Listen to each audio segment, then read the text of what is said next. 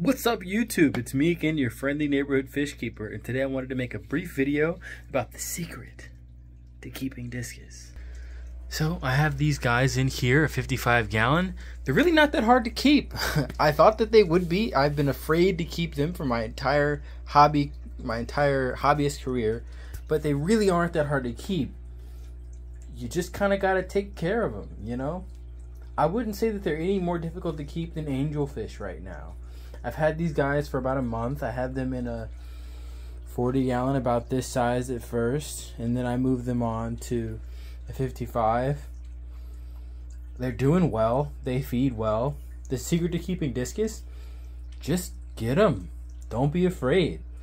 As long as your filters are up, as long as your water quality is up, as long as you're not doing anything crazy, anything stupid, you'll be fine.